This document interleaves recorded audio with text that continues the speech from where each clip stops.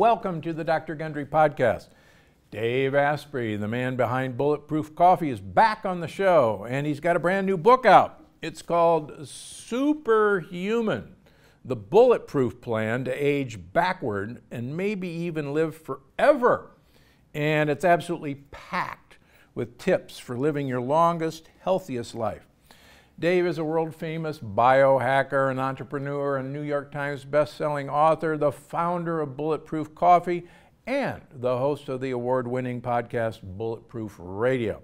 And on today's episode, he and I are going to discuss heavy metals, not the bands, heavy metals, the latest longevity science, and even virgin blood. I'm going to let Dave explain that one. So, Dave Asprey, welcome back to the Dr. Gundry Podcast. Dr. Gundry, I have so much respect and admiration for your work in multiple fields. It's always an honor to get to talk with you. Really just appreciate your work. And we have something in common. We have both written books that hit #1 on the longevity list of books on Amazon. That just happened with Superhuman. And so when I click on the people buy this with this, I always see the longevity paradox paired with Superhuman. So the people who have come to know and admire your work are interested in longevity in general in the whole field, and the field itself is just exploding. Yeah, it is, and yeah, that's great. And I think the two books are actually remarkably complementary. They do not compete, which is good. And I really recommend that folks do get Superhuman because. And one thing, sorry, I didn't mean to cut you off there, okay. Is that I was really careful to not read the advanced copy of your book that the publisher sent until my manuscript was in, because I didn't want to pollute my mind. And when I read your book afterwards, I'm like, oh, we like there's nice correspondence, but different topics. So I was grateful, because I would have felt, bad if we were repeating each other too much. I don't think we did, but we have a lot of just alignment. So, no, very true. Thank you. So you talk about in Superhuman that you grew up with toxic mold in your home. How did you make the connection to that with your health problems? I know you talk about it in the book, but give our audience. Sure. When I was a kid, we didn't know much about toxic mold, and I lived in a basement, and it had been flooded, and I had wood paneling in my rooms. So it's a classic, wet basement sort of environment for mold. And I had these strange, I would get nosebleeds like 10 times a day. It would just gush. I remember even at prom, like, man, people thought I got in a fight. I was like, no, this just happens 3 or 4 times a day. It's just part of being me, along with the obesity, the joint pain, the weird rashes, the asthma, the behavioral problems. And it turns out it took until my late 20s to really understand, when I lived in another house that had Stachybotrys in it. I realized, you know what? This is an environmental problem. And all these things that I thought were just emotional issues or anxiety, or I'm just unhealthy, or I'm just not trying hard enough, or I ate too many pieces of lettuce. It was an environmental thing. And now I'm an expert. I filmed a documentary, moldymovie.com. It's a free thing. Just anyone can watch it, but it's with top experts in the field to say there's 100 million homes that have this problem. And now, thanks to, you've discussed this, Dr. Dale Bredesen has discussed this, we know that mold toxins are one of those big things that contributes to mitochondrial dysfunction. Penicillin is also a mold toxin, and it kills bacteria, and our cells are based on ancient bacteria. So maybe we don't want to be breathing that stuff, and the evidence is very strong. But man, if someone had told me when I was young, I might have been a lot more comfortable. Yeah. Now you go into this a lot in the book, and I like that. You're very exploration of yourself, and you always have been, and I think that's why you've become one of the great biohackers. Thank you. You talk a lot about heavy metals, and I think we ought to talk about that, because just this week, another study found that almost all of our baby foods are poisoning our kids with heavy metals. You want to talk about heavy metals for our listeners and why that's so important. It's funny because people hear heavy metal, like I said, they think it's music, or they sort of have this idea of maybe mercury or lead or something, but it's just out there, and I haven't been exposed. But if anyone listening to your show right now were to get tested, they are not going to have zero levels. And yet over the last 20 or so years, the Environmental Protection Agency said, oh, the safe level of mold was 20 parts per billion. Oh, I'm sorry, we meant 10. I mean, we meant 5.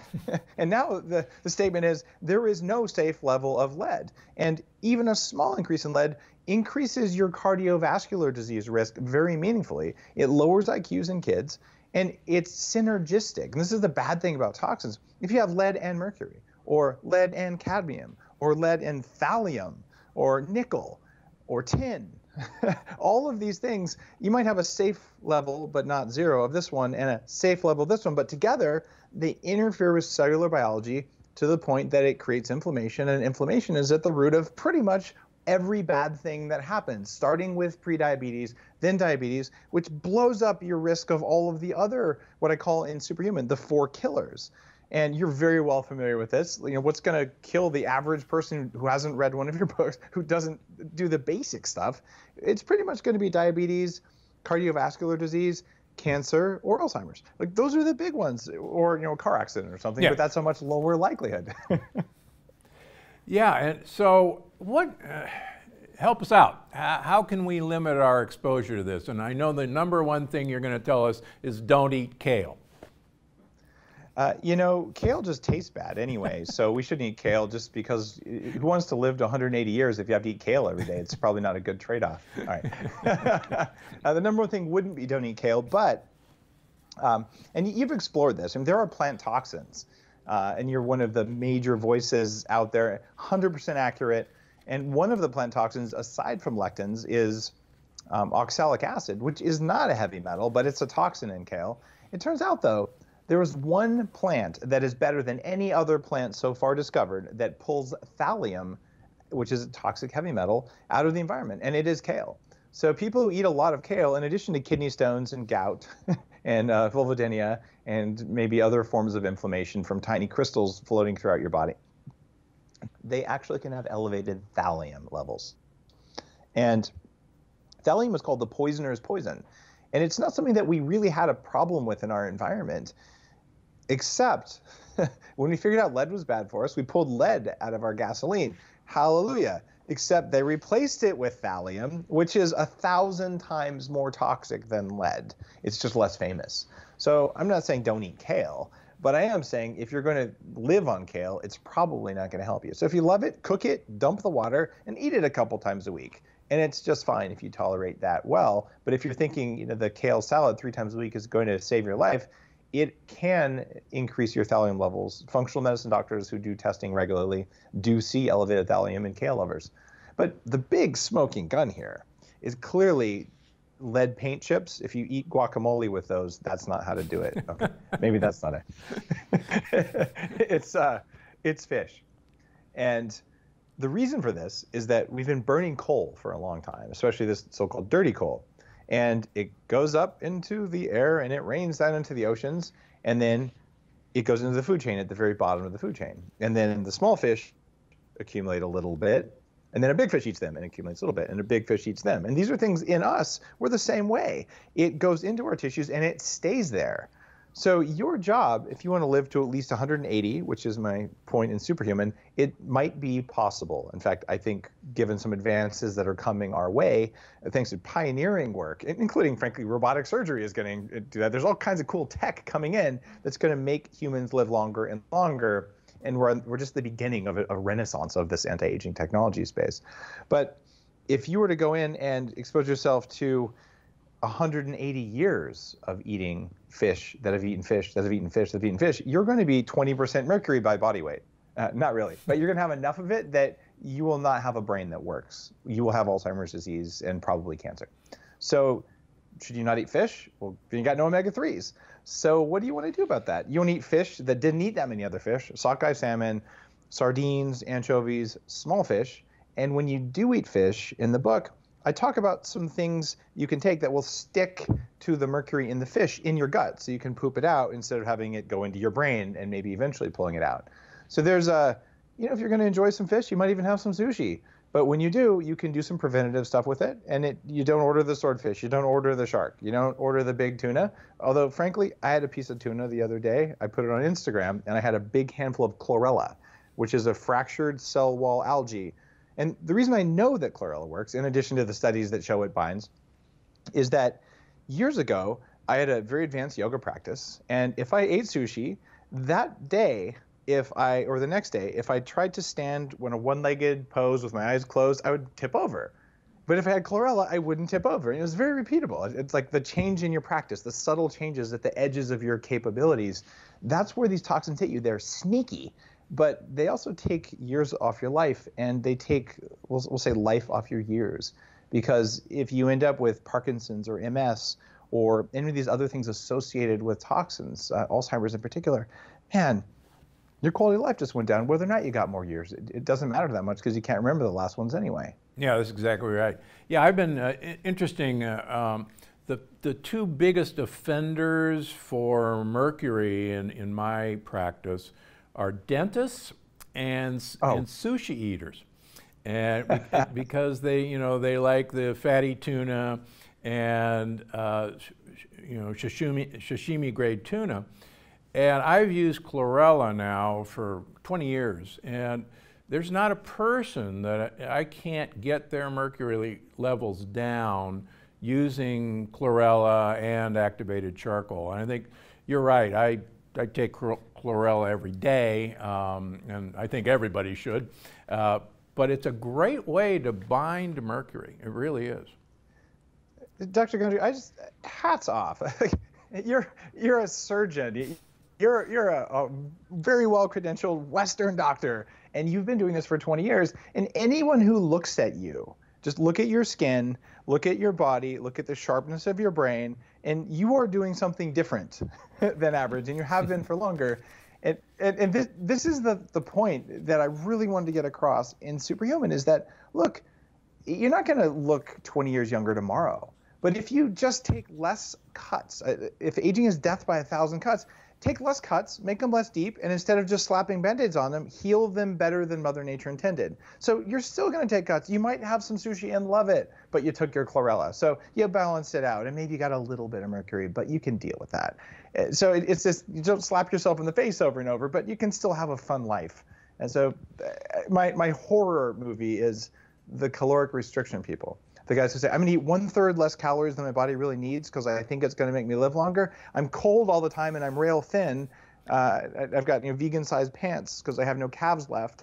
And I'm really grouchy. Exactly. And it's not worth it. We don't have to do that to live longer.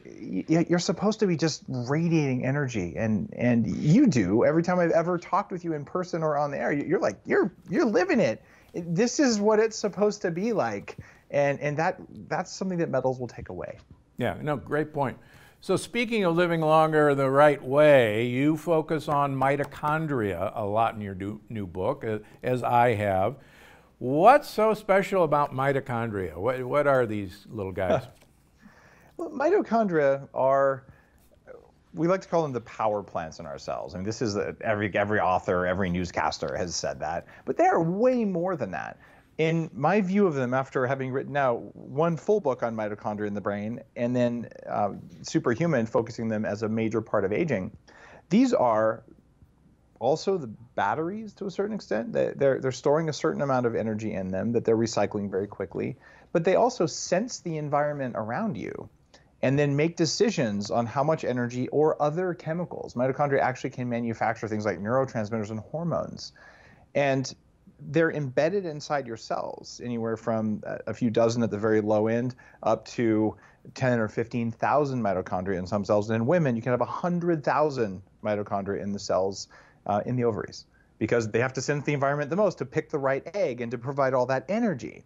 And they're amazing. They move themselves around inside the body. They shuttle little energy production things back and forth. And we just found out in a study that came out 2 weeks ago, something that is a thesis for Superhuman, but we didn't have a study for it yet, which was that when your mitochondria work better, they provide enough energy to the nucleolus, which is a part of the cell, and that is responsible for your DNA repair. In other words, if your mitochondria can make the amount of energy they're supposed to, air plus food equals energy, that energy will go into DNA repair. And if they're bad at taking food and air and making energy, that means pre-diabetic, it means toxic metals, it means mold toxins, it means any metabolic dysregulation, any inflammation. then you don't have enough energy to repair your proteins. And another study was published today that came out that said, you know what? It turns out that errors in protein folding are an unacknowledged cause of aging. Yep. We always theorized it, but some people proved it. You probably saw the study today too. And so what's going on here is, hey, what if your power was better? What if you were better at taking food and air and making energy? You'd have more energy right now, even if you're 25, even if you're 105, and you are not going to decline the way you think you will. And you get the benefits of more energy now. It's kind of a good deal. The benefits of more energy now. That sounds like a pitch. Just have some coffee, you'll be fine. All right.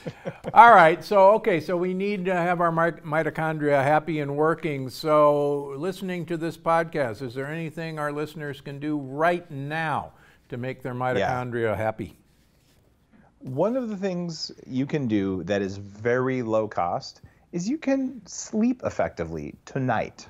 Because the mitochondria, there's a quadrillion of them or so sprinkled around in your body, and they all have to coordinate themselves. Think of it like a Tesla. These cars have thousands, actually, of little laptop batteries underneath the car, and they all have to work in unison. Well, you're the same way. So what is the timing system? It turns out there's a part of the brain called the SCN that is the major timing system for your mitochondria. And if they all know that it's daytime, then they'll all make energy. And if they all know that it's nighttime, they'll go into repair and reset mode. But if some of them think it's daytime, some of them think it's nighttime, you're going to be all over the place, both mentally, hormonally, metabolically, and it doesn't work. So what do you do to fix that? Turns out it's all about light exposure at night, and to a certain extent, it's about food exposure. So tonight, instead of staring at your bright screen, turn your TV screen down. Put on some sunglasses. You might notice I'm wearing glasses. I started a company called True Dark that makes glasses specifically for sleep. But you don't have to do that. Make sure you have the darkest curtains you can get. Most people don't know this. The amount of street light that leaks around normal curtains, a very small amount of light, increases depression by 63%. At least it did in a study in Japan of 800 adults. So make sure that your curtains aren't leaking light. If you have to put Velcro around the edges, that's okay. Unplug the LEDs, tape them over, and sleep in a pitch black room. And you're going to wake up, even if you still got your normal 6 hours, 7 hours, 8 hours, however much it is, your quality of sleep will be better. And in Superhuman, I write about how old people sleep versus how young people sleep. And I post my scores. I get more deep sleep and REM sleep than the average 20-year-old gets in 8 hours, and I'm getting it in 6.5 hours. Why? Well, I measure it with my ring, and I black out my room if you've got your Oura ring on too. Yep. So this doesn't cost much to sleep in darkness, but man, it will change your mitochondria. You'll wake up tomorrow with more energy and a better regulated system. The other thing you can do right now is you could say, tomorrow morning, I am going to skip breakfast. You will not go into starvation mode. You will not die. You might get hangry. You might get hypoglycemic. And if either of those happens, then that means that your metabolism really needed you to do that. And you should, the next day, have a nice breakfast with no carbs, no sugar. And the day after that, try it again. See, what you're doing is you're building metabolic flexibility, and you're doing something called intermittent fasting, which is a very powerful technique for fixing all kinds of metabolic problems. So let's see. You slept better by turning off the lights and dimming the lights, and you skipped breakfast. And you can do black coffee, you can do tea, you can do bulletproof coffee if you want the extra energy from that, but no sugar, no protein, not even collagen protein. And when you do that, you're going to see changes. No, I think that's great advice. Skipping breakfast, I think people say, well, gosh, I'm going to crash. Well, if you crash skipping breakfast, like you say, that's a warning sign that, holy mackerel, you have no metabolic flexibility, and you ought to be scared to death that you can't skip breakfast.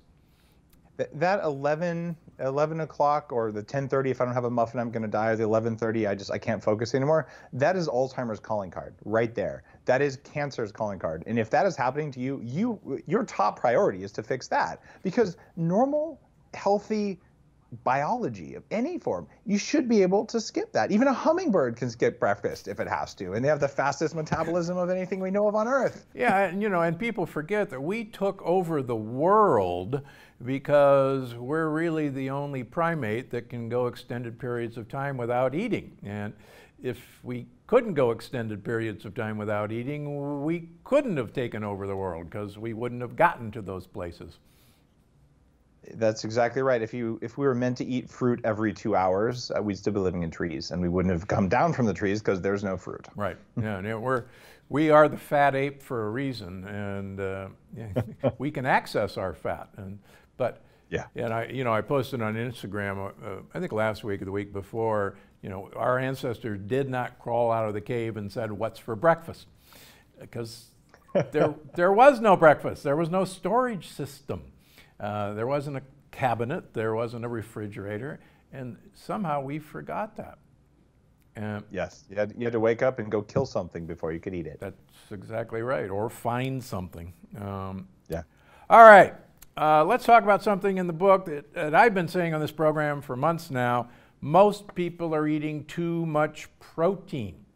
So yes. What's going on? Why is too much protein bad for you? Come on, Dave. Yeah. When I weighed 300 pounds, I went on the Atkins diet. This is in the 90s, the Atkins diet. I have the first Atkins book, which was the keto, basically dirty keto. It was, we call keto today. I have it from the year I was born. I have the first edition that came out. Just to remind me, this knowledge is not new about ketosis, but what the Atkins diet had wrong was lots of protein, and it didn't matter what protein, and it didn't matter what fat, and you could have artificial sugars. It was just don't eat carbs, you'll be okay. And you know what, you could lose, in fact I did, I lost 50 of my 100 pounds, and the other 100 pounds stuck around. Partly it was toxins, partly it was bad fats, but partly it was too much protein. And when you're eating too much protein, look, protein is a terrible fuel source. It is a building block for your tissues, and you are meant to run on fat and carbs.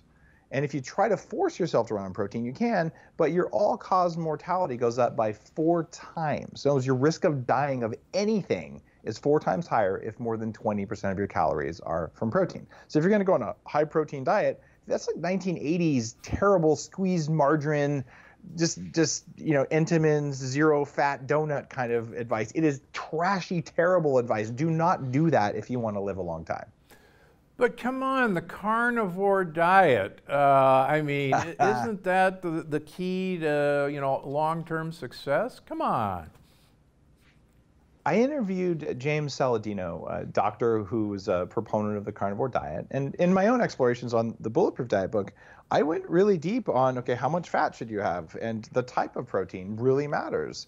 The difference between a collagen protein or grass-fed pasture protein versus industrial animals. And I'll tell you right now, I don't care if you're eating more or less than 20% of your calories. If it's from industrially raised animals on corn and soy and antibiotics and glyphosate, that's not food. If you eat those, they're going to take years off your life and they're going to take quality from your life. So you're like, oh, I'd rather be vegan than eat industrial animals, but having some especially fat from animals, things like butter and ghee, is going to really help your cell metabolism. Egg yolks, for instance, if you're not allergic to them, can be really powerful. Doesn't mean you want to eat 5,000 of them and get too much protein.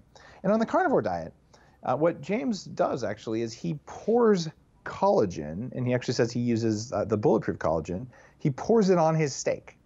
And he does that because collagen is the only animal protein, they actually call it animal fiber, that can metabolize into something called butyric acid. Your gut bacteria can eat that and make the right kinds of short-chain fatty acids out of it.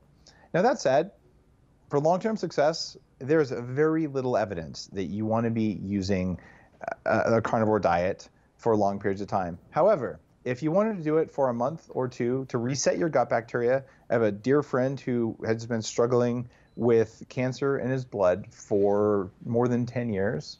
Full carnivore, cancer went away for the first time after chemo, after everything possible. So maybe for a short period of time, you also might want to be a full vegan for a short period of time. It's okay to do a strange dietary fast, but for long-term success, there's very little evidence that a high protein, especially animal protein, but even plant protein.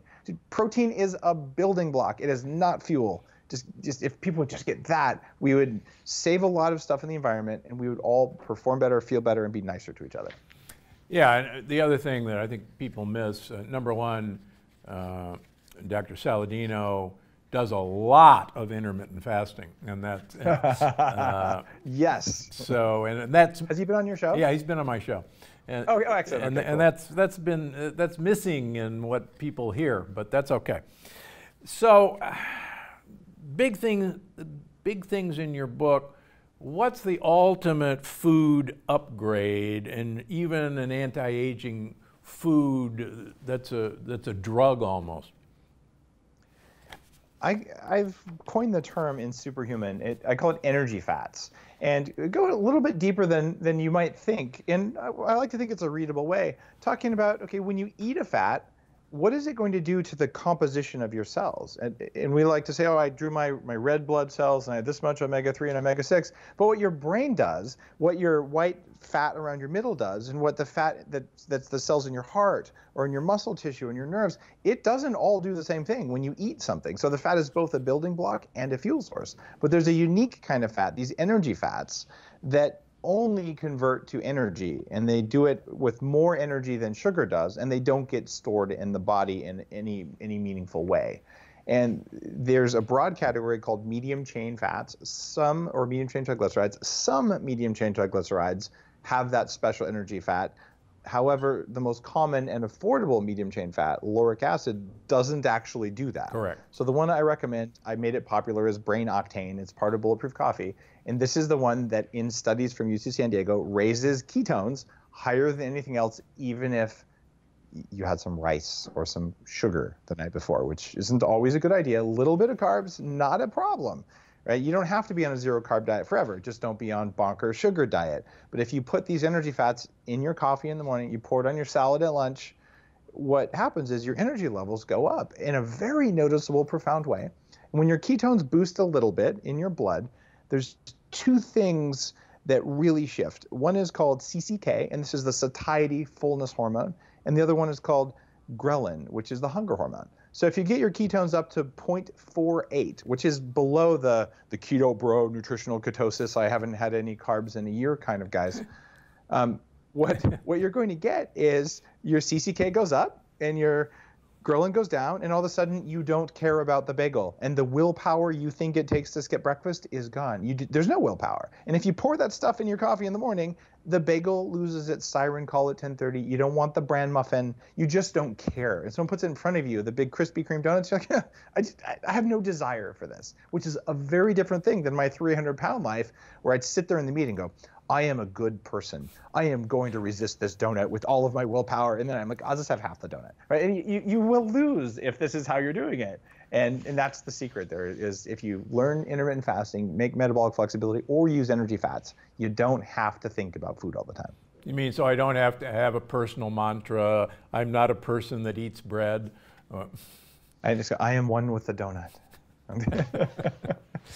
Okay. So let's quickly hit some of the more out there topics you explore in the book. Ozone therapy, what the heck is that? Are you from the ozone layer? Are we depleting our ozone? We are not depleting our ozone with the ozone therapy. This is an up and coming thing that is undeniably effective, that is going to take the world of medicine by storm over the next 5 years. It's been around for, since World War I, when we first started using ozone to treat infections in wounds. And ozone as a gas, if you breathe it, will make you cough, retch, throw up, or die if you breathe a lot of it. It is really, really noxious. It's also that beautiful smell after a rainstorm. It's all about the dose. So what you do with ozone therapy is you introduce ozone into the blood, into the vagina, into the rectum, or even just against the skin with cupping. And it has broad spectrum antimicrobial, so the antibacterial, antifungal, antiviral properties. But it does something very interesting, that your mitochondria are sitting there, and when they see ozone, ozone is a signaling molecule that tells them, hey, make more antioxidants. And the mitochondria that are not capable of making more antioxidants, those are the old weak ones. And you know what they do? They die. They get out of Dodge, and fresh new young ones form in something called mitochondrial autophagy. The old ones die and get replaced. Or mitobiogenesis, or mitogenesis are the other terms for that. So what I'm saying here is that for people like me who had toxic mold poisoning or Lyme disease or aging, regular exposure in a medical setting to ozone will tell your cells in a very strong way, like an intermittent or like a high intensity interval training, like a strong exercise for your cell membranes. This is something that brought me back from serious brain fog, from mold poisoning. And I have seen thousands of people who are really ill, as well as people who just use it prophylactically. For me, I get off an airplane, I come home, and I do ozone therapy. And you know what? It tells my cells, here's some oxygen, here's some extra electrons, and you better behave yourselves. And if not, get out of the way. Wow. So cupping, that odd practice, increases ozone, huh? Well, cupping only works if you're pumping ozone into cupping, into the cup itself. So you can have a cup with an ozone tube coming off a generator. And this sounds like, Dave, what are you talking about? My daughter had an infection on the outer part of her ear. She scratched it on a rose bush. Her ear was 3 times its normal size. You don't want to take antibiotics if you can avoid them, but you do want to take them to save your life. It's one of those things. Good point. Good point. So we did ozone cupping. So we took a funnel, attached a hose to it, and ran a small amount of ozone to it, ran a fan on her so she wouldn't have to breathe any little escape things. And she sat there watching Netflix for 20 minutes, 3 times. Infection totally cleared. She was literally going to go to urgent care and get antibiotics. And it resolves that quickly. Deep wounds, burn healing, and it has been pioneered even for things like tuberculosis, drug-resistant diseases, but it's pioneered in Cuba and Russia, places that are not really cool in the West. And they did it because they didn't have access to antibiotics, and they found a way. Fortunately, it's old, but it's well studied. All right, how about taking boron for stem cells? I mean, 20 mule team borax, or what's going on here? It turns out that stem cell exhaustion is one of the 7 pillars of aging. And the deal is, if you look in Superhuman, there's just 7 things that now we understand are happening with aging. And think about your car. If you were to change the tires regularly, but not the oil, your car is not going to last very long. You change only the oil, but not the tires, you got to do all of them at least a little bit. You don't have to be perfect there. And as we age, we start losing tissues because we run out of stem cells, and the stem cells aren't very good. So what if you could prop up and enhance and make your stem cells healthier? It turns out there are studies showing boron can do this. And there are different forms of it, but yeah, the 20 mule team borax is not food grade, but you can get food grade boron supplements that are better. But there are people who use, for instance, a borax bath, and there are even borax suppositories for yeast infections in women, vaginal suppositories, that are noticeably effective, but those aren't the best ways to get it. So I would say look at a boron supplement, because the studies show if you want your stem cells to be around 20 years from now, you're going to need some boron. Plus, bone density is always your friend, and you need boron for that too. Yeah, I've been taking a boron supplement for many years now. So yeah, good. And thank you for pointing that out in Superhuman, because good trick. What? Oh, thank you. It's a missing thing. I wanted to call this stuff out. Everyone knows, eat healthy. But what are the things that actually matter that aren't expensive you can do? That's one of them. Substance P. What the? Come on. Substance P is the primordial pain-sensing molecule. Slugs have it. I think slime mold probably has it. So this is our first way, as any kind of life, to say, oh, that is bad, move away from it. And it turns out that when your substance P levels go up in the body, your inflammation goes up. Basically, your cells realize something's wrong, and they start getting inflammation. So when you have things like irritated, inflamed joints, arthritis, your substance P levels are high. And when you rub that cayenne on cayenne ointments and things like that, or capsaicin is the active ingredient, you rub it on your joints, you're actually depleting substance P, so the inflammation will go down. And you can manipulate substance P in the body with cayenne. And if you're sensitive to the nightshade vegetables, like I am, as you and I are both very into this, look, lectins actually matter. I had joint pain with the arthritis in my knees since I was 14. Lectins and toxic mold trigger that stuff. And to this day, if I eat cayenne, which I dearly love, I get my neck pain back that I thought was a condition of being alive. So there you go. What are you going to do? It turns out that they're targeting vanilloid receptors. They're called that because they're named after vanilla, which is not a nightshade, but also triggers the same substance P reduction. So using some vanilla is not a bad idea. But one of the biggest contributors to substance P as we age that most people have no idea about is that you grind your teeth a little bit and you chew. And as you chew, your back molars, they get shorter and shorter and shorter, and it changes the angle of your bite, which causes the trigeminal nerve along your jaw to get inflamed with higher substance P levels, which then share themselves with the vagus nerve that runs right through there. And as you and I know, I've interviewed Stephen Porges, you probably have too, the father of polyvagal theory. We know that this vagus nerve is kind of the big control system nerve for the whole body, and we just smacked it with substance P. You do that, you probably aren't going to feel that good, and your systemic inflammation goes up. So, oh my God, it's a $15 bite guard from the drugstore. If you grind your teeth even a little bit, if you have jaw tension, sleep with a bite guard. You will actually live longer. And if you have the jaw tension TMJ stuff I used to have, you can actually realign your jaw without breaking it, without surgery, without any of that. It's just by going to a neurological dentist and getting a splint so that your jaw can be naturally positioned. It's not about cavities. It's not about root canals. Both of those matter. Not about gingivitis. That'll give you heart disease. You know that very well. Yep. This is just about neurological alignment and inflammation from substance P. And that's in the book. And the science is clear. But $15 for a rubbery bite guard. We can all afford this. VSEL treatment? V cells are fascinating. So we know, and I've had these bone marrow and fat-derived stem cells where they pull my bone marrow, my fat, they spin them, grow stem cells, all that stuff, put them back into the body. These are advanced procedures. But V cells are these stem-like or stem cell-like cells that circulate in your blood. And what you can do with these, you can pull them out of your blood, which is a much easier procedure than bone marrow. Trust me on that. And actually, you don't have to trust me. You've pulled enough bone marrow in your career. That's right, my old days, yeah. Right. So that's an invasive procedure, and blood isn't. And you take it, you expose it to some things that activate things that were always in blood that we didn't know about. When you put it back in, they act like stem cells. They go in, they can be pluripotent. They can stick to areas of the body that have inflammation and cause tissue regrowth. So this is a much more affordable way of getting some of the benefits of stem cells. And it's just coming online from a regulatory perspective. It's still in a gray zone, but there are practitioners who do it.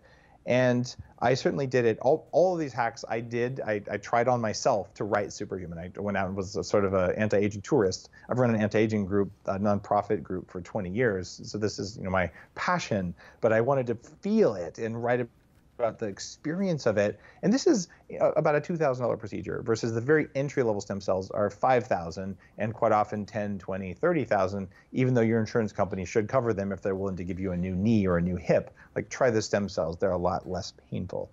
So this is about creating that change. And if now you know that a V-cell treatment might stop one of these big procedures from happening or might cause systemic regeneration, you can put them in along your sinuses and they can go into the brain. So if you're dealing with Alzheimer's or you're worried about it or you want to add those years to your life, you might say, okay, I couldn't afford $5,000, but I can afford $2,000. And if I wait a little while, it'll probably be $200. So all of these are coming down in price almost like cell phones do. I don't know if we're ever going to get down that far, but the stuff that's crazy expensive that I write about, it's not going to be that expensive as time goes on. All right, I can't leave you without asking about virgin blood since I brought it up at the beginning. What it comes down to is that scientists long ago, we're talking in the dawn of the Enlightenment, would do weird things like sew the blood circulation systems from two mice, or at first they would do it with dogs together, and realize, wow, when they share these things, a young dog stuck to an old dog would make the old dog new. This is a horrific thing to do to an animal or to a person, and I don't recommend it. We did learn something from it, though. And then you talk to people who've had blood transfusions, and they say, oh, I got young blood today. Do people get them a lot? Because they feel it.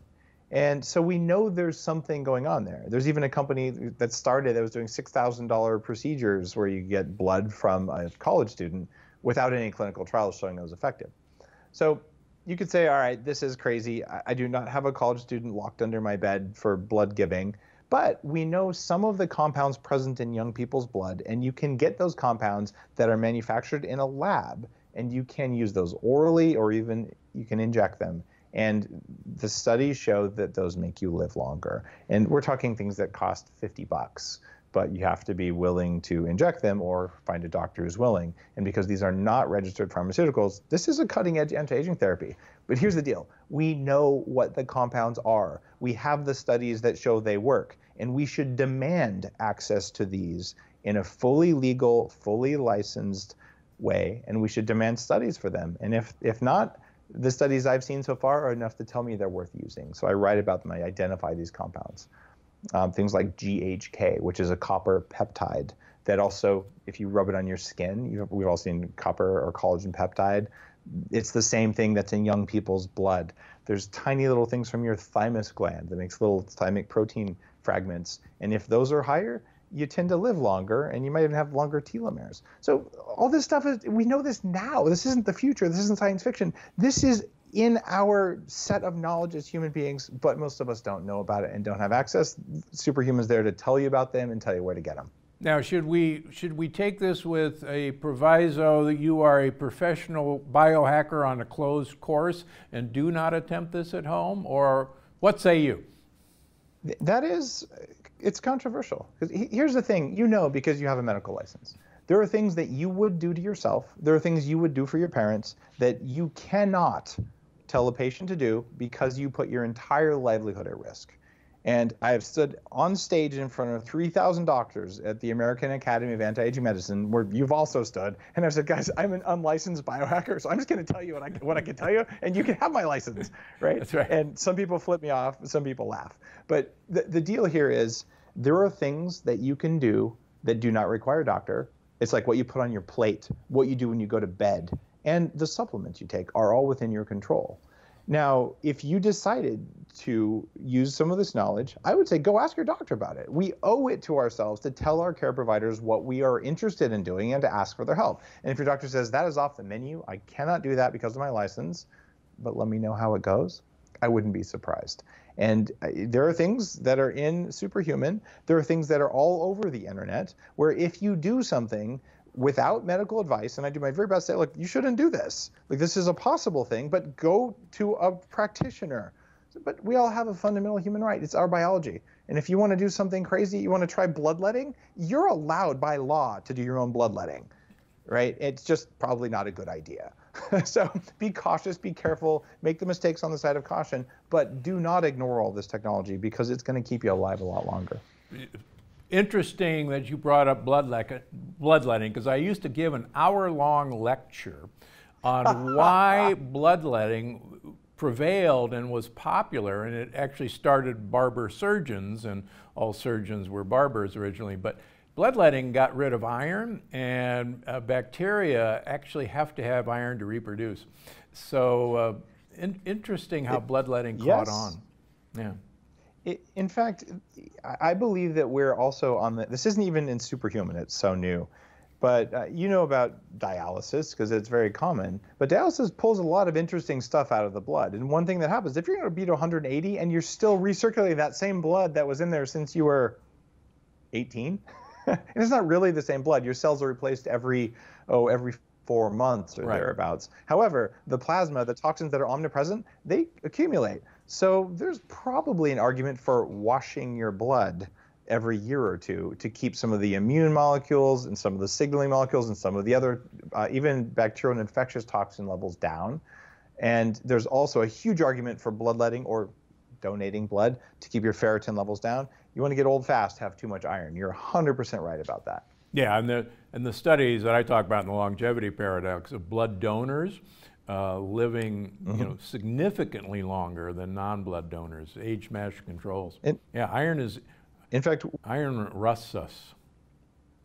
Where I live up on Vancouver Island, when I moved up here about 10 years ago, there is no way to donate blood. It was an hour and a half drive. You went to that once a month. I could not work it out. So I have IVs here. My wife's an emergency room doctor too, so it's not like I don't have a backup medical system if I need it. So I would literally do my own bloodletting. I would have rather donated, but it wasn't feasible. So I would sit there and I would let blood out I'd measure my ferritin levels. They were too high. I would do my own bloodletting. So there is great science behind that. Yeah, that can freak people out or something like that. But look, if you're not donating blood, you probably won't live as long, and you aren't helping other people anyway, so it's worth doing. Yeah, it's a win-win. All right, last question. How close are we to living to 180? Your goal, I'm trying to get to 150, but you're younger than me, so you'll have more time. Look, I know and you know that we can do 120 today. Right. And you're a better example because you're older than I am. And anyone who has seen you can look at you and compare you to the average person your age. And you've been doing this stuff for 20 years. Yeah. And there is a noticeable, quantifiable difference. And the skeptics, who are mostly really, really overweight and unhealthy, are going to, we're going to look at you and say, well, that's an N of 1. How do you know? And the bottom line is, it's pretty obvious. We have the mechanisms of action. You're like, here's why it works. I did it. I'm proof that it works. And here's the other people who've done it, and the hundreds of studies. So the people who lived to 120 didn't have any of the stuff you have.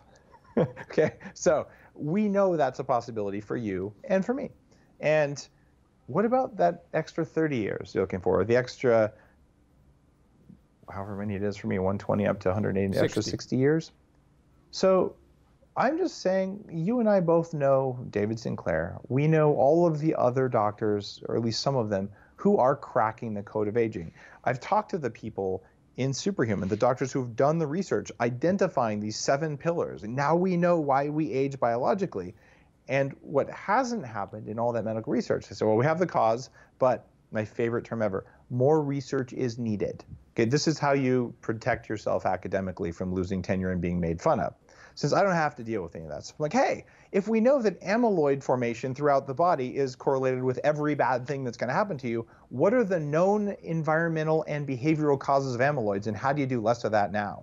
So the plan in Superhuman says, how do you do that, given what we know? And next year, some guy may come along and say, hey, here's a new drug, right? A woman researcher at Rutgers might say, hey, look, I've got this new thing. And the thing is, these people exist. They're working on it. They spent decades doing this work. And they're now finally saying, I can talk about it. I feel safe saying that we're going to extend life and that we don't have a drug for this, but we're going to. In the meantime, here's what to do. And it's that, what do you do now while we wait for the tech to come online? You won't have to wait long because we have machine learning, we have Google, we have PubMed. Like, it's the best time ever to create change in human biology, and it's happening right in front of our faces. We just can't see it unless you're plugged in.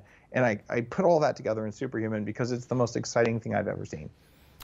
With that in mind, Dave, where do we find Superhuman and you, as if we didn't know, but tell my listeners. Just head on over to daveasprey.com.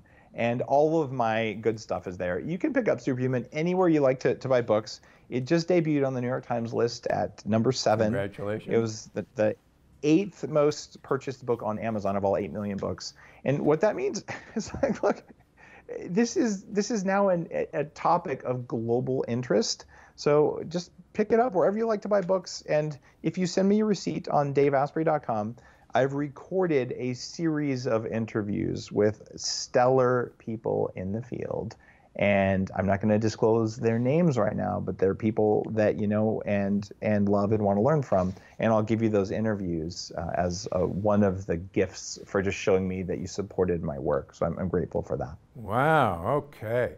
So that sounds good. All right, well, it's always great to talk to you. This book I thoroughly enjoyed. I got a lot of tips that I didn't know. Imagine that. So get it. I can't recommend it highly enough. And Dave will cross paths soon, and keep hacking. And I'll keep testing patients on your hacks, and we'll go from there. And me. Dr. Gundry, thank you for that praise. Just thank you for your work. You've pioneered so many things. I have so much respect for what you're doing and the fact that you live it. So thanks for having me on, and just keep doing what you do. And anyone who's listening to your show who hasn't read your book, like, seriously, go read The Longevity Paradox. I read it. It is a great book. That's right. The companion books, Longevity Paradox and Superhuman. Perfect. Good pitch. All right, take care. So that's all from Dr. Gundry's podcast. We'll see you next week. Thanks, Dave.